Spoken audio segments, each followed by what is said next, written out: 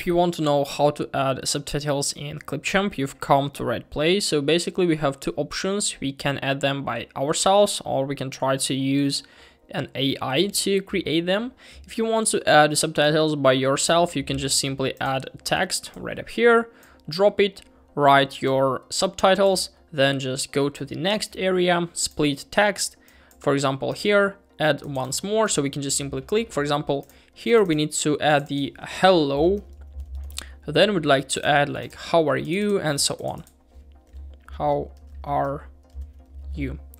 And this is the way of how can we add subtitles by ourselves. But what if we need to add, for example, automatic subtitles? Do we have the solution? Yes.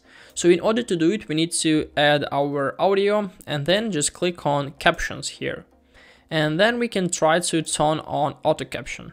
Here we need to select the necessary language which is used throughout your project. Let it be English.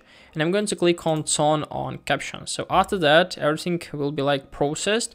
And as you can see, now the captions were added. So here, this like voiceover is about hello, have a good day. And they were automatically added right up here. So in order to interact with our automatically generated captions or subtitles, we need to click. And here we can change the alignments, font, and also we can decrease or increase our size.